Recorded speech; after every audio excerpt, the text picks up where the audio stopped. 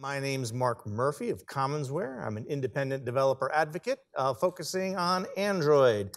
You might know me from a seemingly endless number of books that I have been writing about Android app development, and that leads spanning back 10 years. You might know me from 21,000 and some odd answers out on Stack Overflow for Android development. You might know me from previous DevFestDCs, Android summits, and other stuff I've done here in the DC area. But today, I'm talking about scoped storage. QBeta 1 came out a little over 3 months ago, and one of the things that popped up in there was this scoped storage set of changes, and my reaction was kind of a little like that, because I wasn't surprised about it. I'd been expecting these changes coming for some time now, but I was expecting that we'd get a little more warning, because particularly back then, the story was, oh, well, and the changes that are coming, not only are they drastic, but they are going to affect all apps regardless of target SDK version. And so everybody would have to adapt all of their apps here by the end of the summer because, as soon as Q would ship, maybe in the August, September-ish timeframe, now all of a sudden we're going to have users who are going to be affected by these changes. Now, we've then gone through QBeta 2, and they changed the story around scoped storage. And we then had QBeta 3, and they changed the story again. QBeta 4 came out like last week. They changed the story again. The good news is that the story has gotten simpler, and that it's much more straightforward what the changes are. And they've done some stuff in order to make those changes a bit more graceful. On the other hand, this is from I having to keep updating books and slides and whatnot, and that because they keep changing the story on me. But you're getting the latest and greatest stuff, and some of that is that this is really going to talk a little bit about our next year's release, because as we'll see, you're going to be able to get out of these changes for now, but you are likely going to be forced into them for next year. And so, while you can play with these changes now, in order to get your apps ready, you're not going to be forced to have them ready until sometime in 2020. While Google introduced this stuff, they never really talked a whole lot about why. And that they haven't really given any sort of rationale for these changes, but there are a lot of people who are all too aware of exactly why this has been going down, and that why we have been changing the way things have been working with external and removable storage over the past decade. In the end, with any given app, the user typically wants to allow that app to access a file, or maybe a directory of files, or maybe a category of files, like a music player being able to access music files. And that's pretty much it. The problem is that what the user winds up doing is that to give access to one thing, they have to give access to everything, all of external storage, and removable storage, well, lesser extent on that, but all of external storage becomes available to those apps. And that if the app has requested read external storage or write external storage, and the user grants it, that app has full reign over the external storage. Privacy and security advocates have been railing against this for years and years, and that particularly because they contrast it with iPhone, and that where individual apps can't really mess with other apps' stuff. So I'm told. I don't do much with fruit-flavored operating systems, and that occasionally BlackBerry, and so they've got a much tighter model here in terms of what apps are going to be able to do with other apps' data. And everybody's been saying, hey, why can't Android do that? If you've been doing Android development for a while, you'll know that the story around our storage access rights have changed over the years. Way back in the beginning, 2008, 2009 timeframe, no permissions were needed to work with external storage. Everybody could do everything they wanted with it. Garden of Eden sort of environment, and then the snake showed up. And so in Android 1.5, they added write external storage as a permission. You had to request that permission in order to be able to write to the external storage area. They then introduced a read external storage. It was a little weird. They added it to the SDK, didn't enforce it for a while. But eventually, Android 4.4 came around, and since then, up until this year, the storage rules have been relatively stable. If you've been using methods on context to find where to read and write on external storage, methods like getExternalFilesDir, getExternalCacheDir, you haven't needed any permissions for those. But if you want to work elsewhere, you want to call methods like getExternalStoragePublicDirectory directory on environment that or work with arbitrary paths, now you're going to need read external storage and or write external storage depending upon what you're asking. And so we've had this sort of stable set of rules for a while. There are a lot of Android developers where this is the only story they've ever known. That's changing. The good news is you still do not need any permissions to work with the locations provided by context. Get external files during that, no permissions, read, write, do whatever you want. And as a bonus, you no longer need any permissions to work with those locations provided by the environment class. Guys, you just can't get to those anymore. Those methods are now deprecated. If you attempt to read and write arbitrary locations on external storage, nothing works. You have no access. This has caused angst, and that amongst certain developers who look at this and say, bah! How am I supposed to cope with this? And that's what we're going to get into here today. Because this is quite the sea change, from what we've had previously. Now, again, if you're only using internal storage, you're working with room databases, shared preferences, getFilesDir, getCacheDir, that sort of stuff.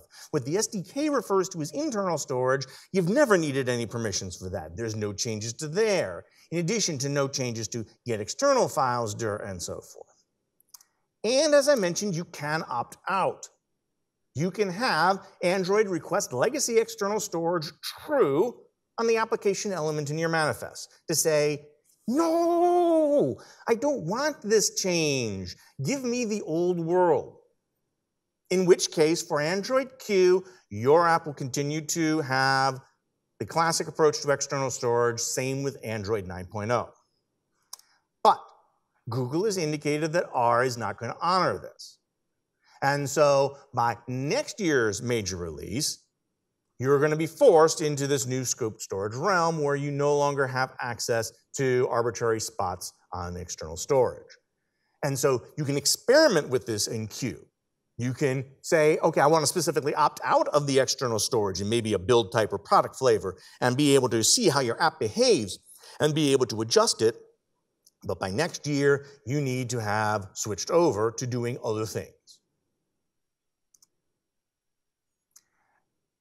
If you don't like that, at least it's a simple story. Previous releases, they used what they called sandbox external storage. Earlier Q betas, you looked like you had full read-write access to external storage, but that's because each app had its own little sandbox area. Each app had its own independent portion of external storage. That was slick in terms of it wouldn't break anything from an app standpoint, but from a user standpoint, this sucked. This basically meant that apps and that they could no longer work with the real external storage. The user would have to realize, oh, I have to go into Android and then Sandbox and then find the app amongst the list of all the apps that have stuff out there, click on that, go into there, and that would be the sandbox for that individual app where its files would be written to. That didn't fly, and so they switched to this new approach, and that way of saying, okay, there's just no access to external storage outside of app-specific locations. Beta 1 had this role system. Beta 1 and 2, you had specific permissions based off of file type, like there's a read music permission, and they got rid of all that too. And so the story is simple. The story is painful, and that if you're working with external storage and it's not one of those app-specific directories, it simply will not work.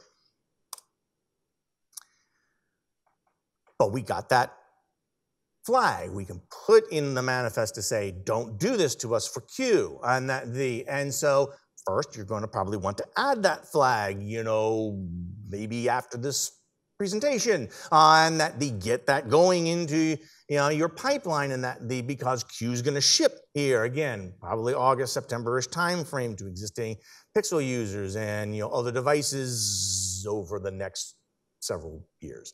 And so you're going to have users who are going to be getting the new version. You want to make sure that you are handling it today, but then you want to be spending the time to back away from external storage, use other things, and that's so that next year when R ships that you are ready. Do not wait until R beta 1 to decide, oh yeah, gee, we're going to have to now deal with this. And that start working on it now. Get it into the pipeline, get the Jira tickets, and you know the story.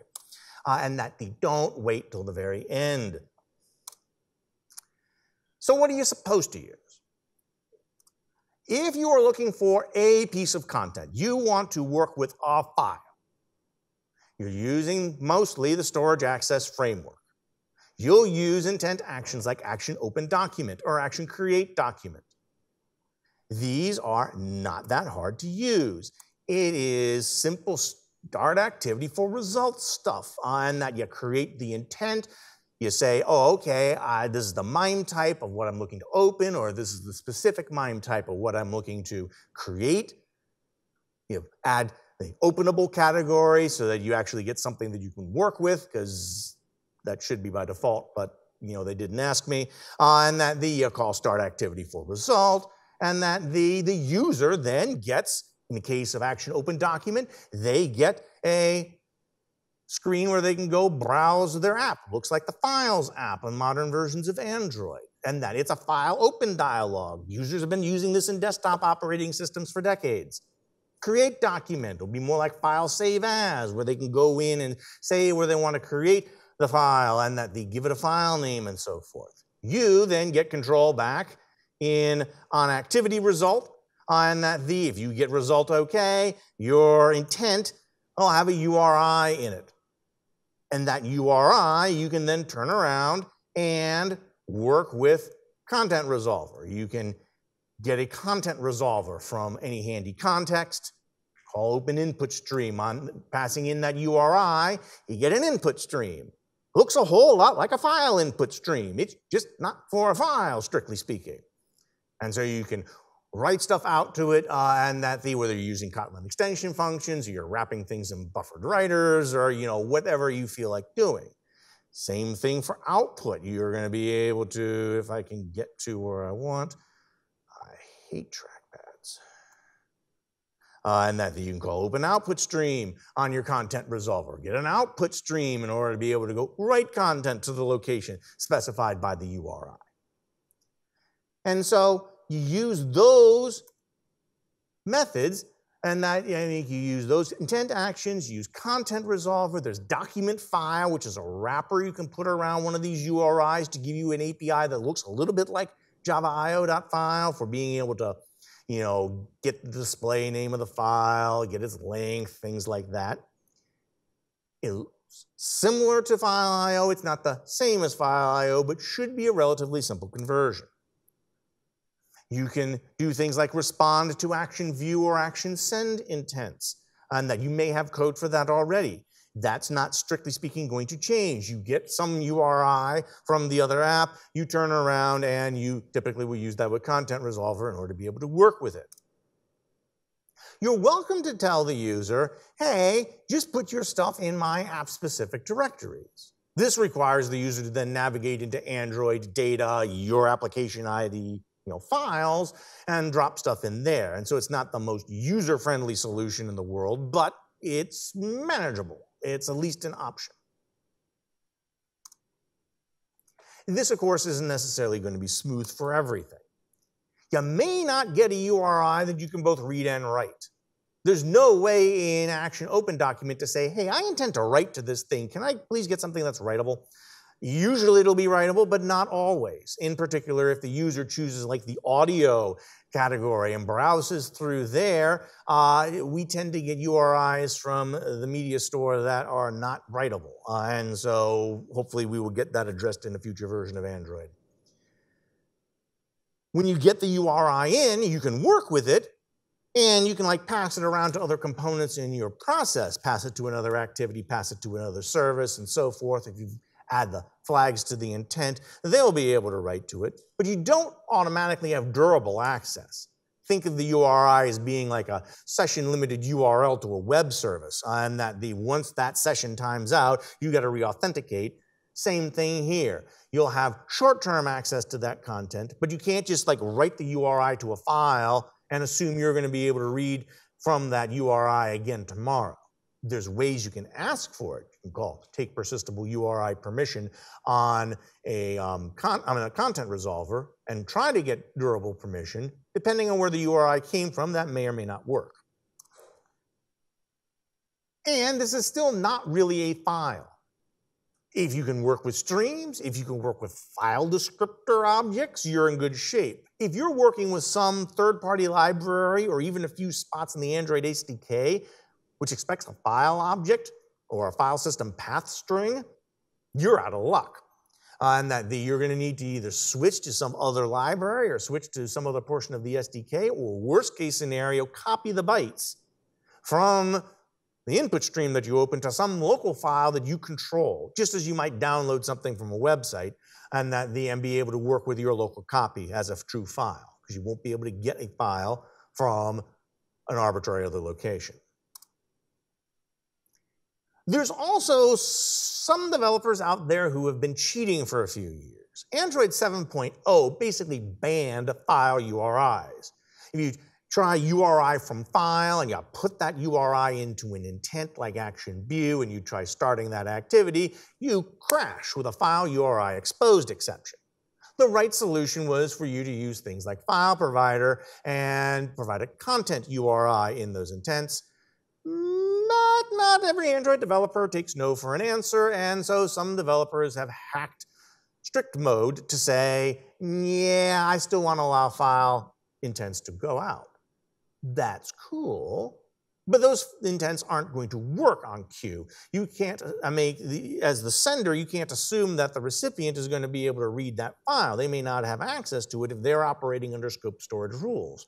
Conversely, if you are the one who is advertising that you're supporting action view, you may need to consider maybe not supporting file, and that you might say, oh, okay, well, what I'm going to do is I've got an intent where I'm supporting action view, and I'm going to support the HTTPS and content schemes for plain text MIME types.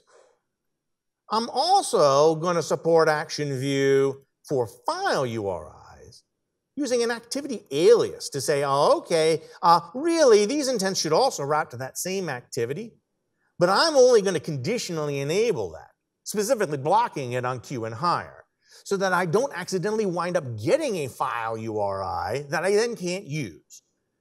And that making sure that, okay, I simply don't show up as an option for the user, and that for rogue apps that are continuing to use file URIs even though they shouldn't be.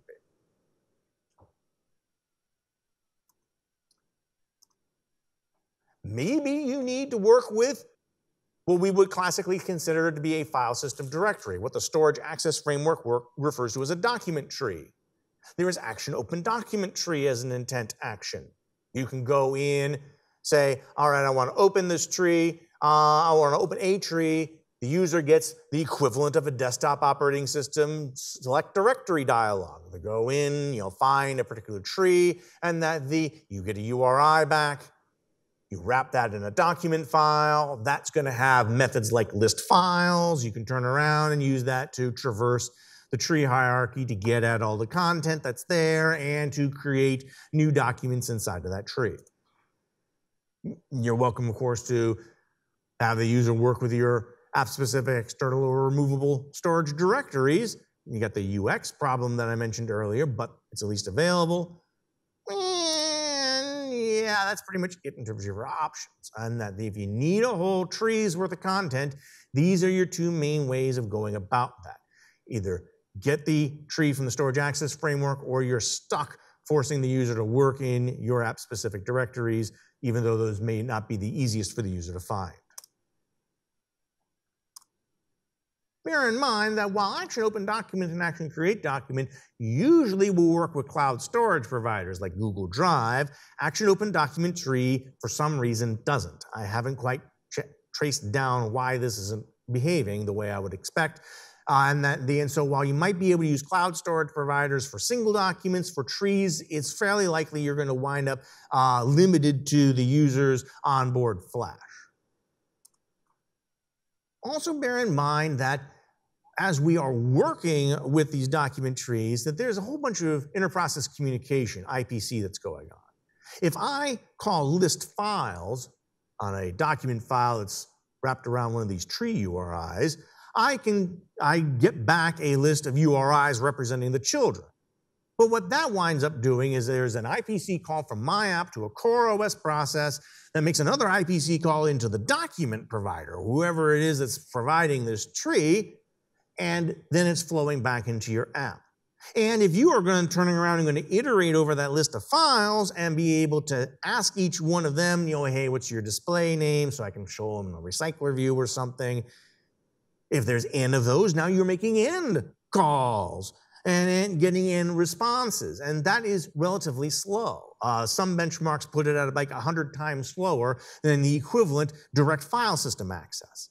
This is what caused a lot of file manager developers to have that emoji that I showed you earlier, and that they're unhappy with all this because it really slows things down. Once again, the documents you wind up either opening or creating in this tree, you're going to be limited to streams, file descriptors. You do not have file objects that you can pass to an arbitrary library. If you're focused more on media, you're writing an audio player or an audiobook player or a video player or something along those lines, and that you can still use Media Store. You query as you have historically, and that in order to be able to go in and find what's out there, and you can use insert on a content resolver in order to be able to say, I want to add content to the media store.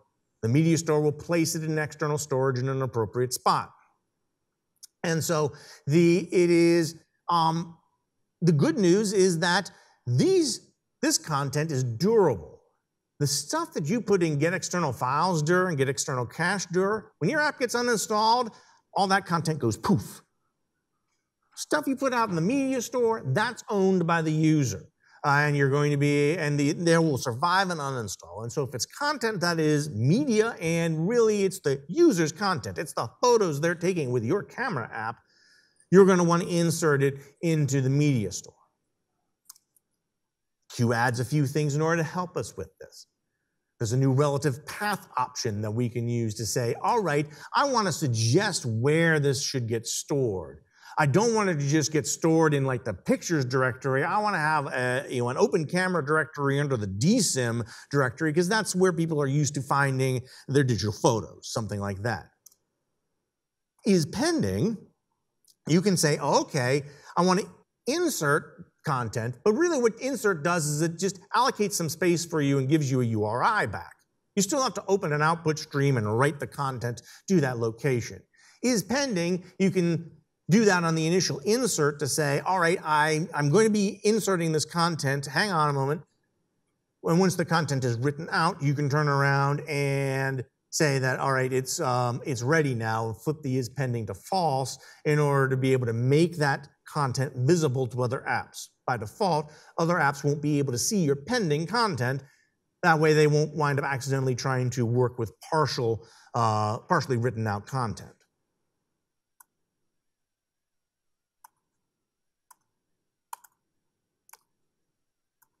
Oh, I'm having a wonderful day.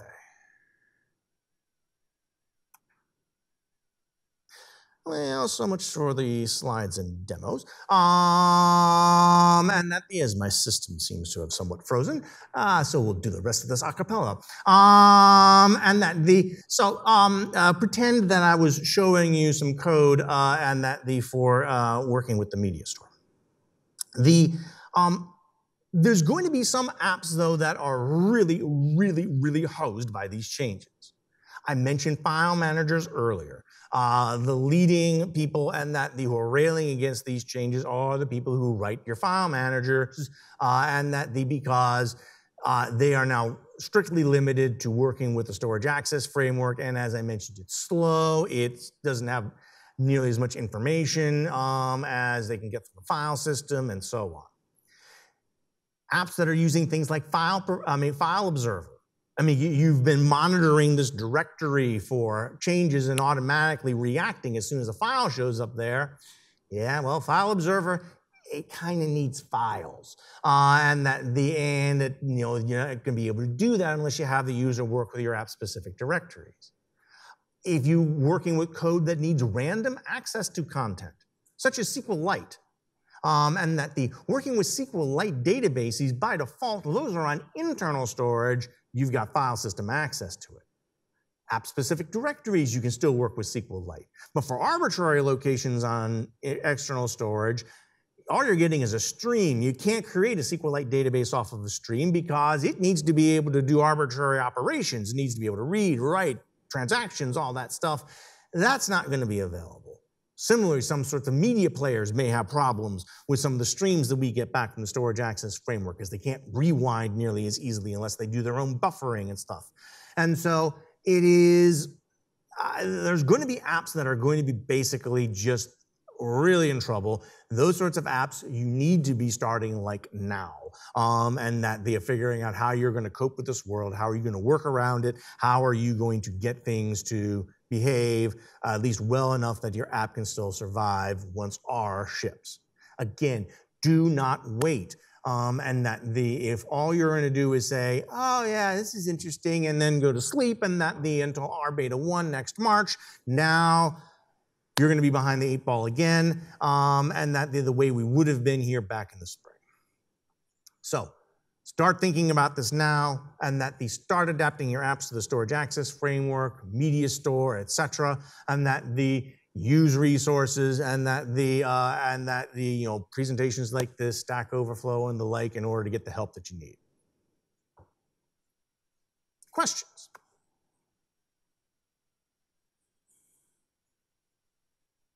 Whoa, you people need caffeine. Did they not serve stuff out there? I thought they had things, I thought I saw like cases of like Pepsi and that showing up. Is that a question in the back? Are there any other changes in queue that may concern you? This seems like a change that we should all be aware of with our apps, make sure that we're maintaining our apps competitive.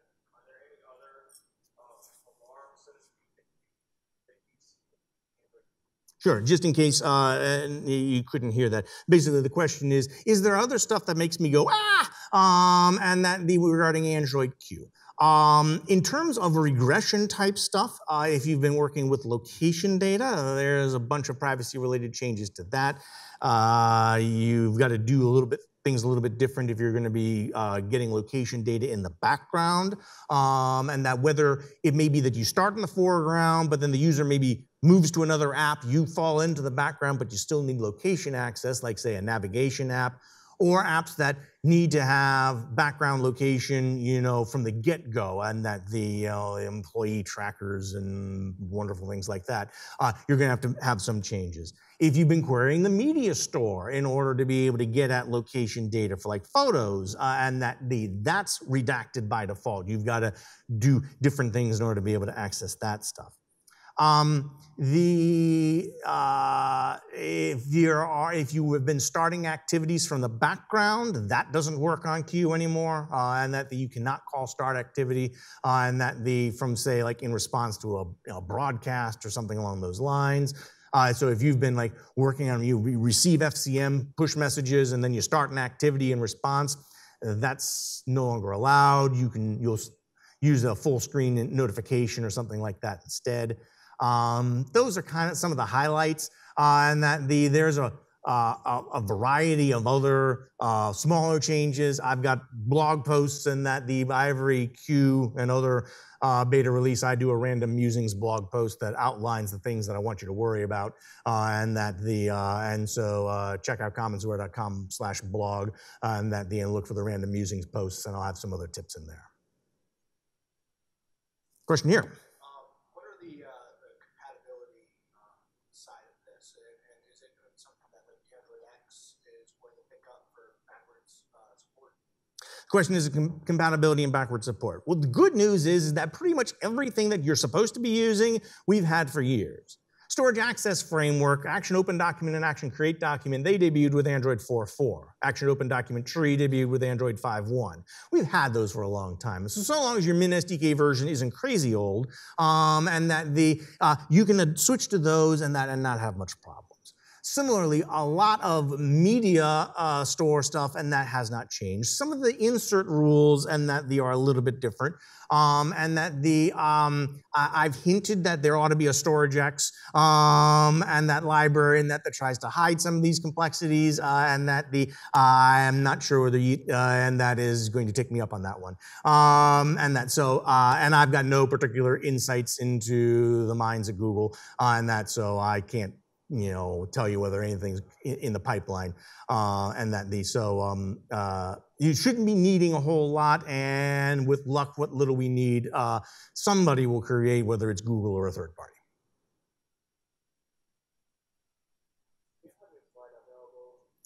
Yes, in fact, there's a QR code, like right there. I will see me afterwards. I can get you the URL to it, and that the tinyurl.com/DC DevFest 2019, I think works, all lowercase, and that DevFestDC, capital DC 2019, and that but otherwise see me afterwards, and that I can get you the URL, and that I don't know why my system froze up here. It's almost like my last name is Murphy. Okay, and we are out of time, so thank you all for attending, and enjoy the rest of the conference. Thanks.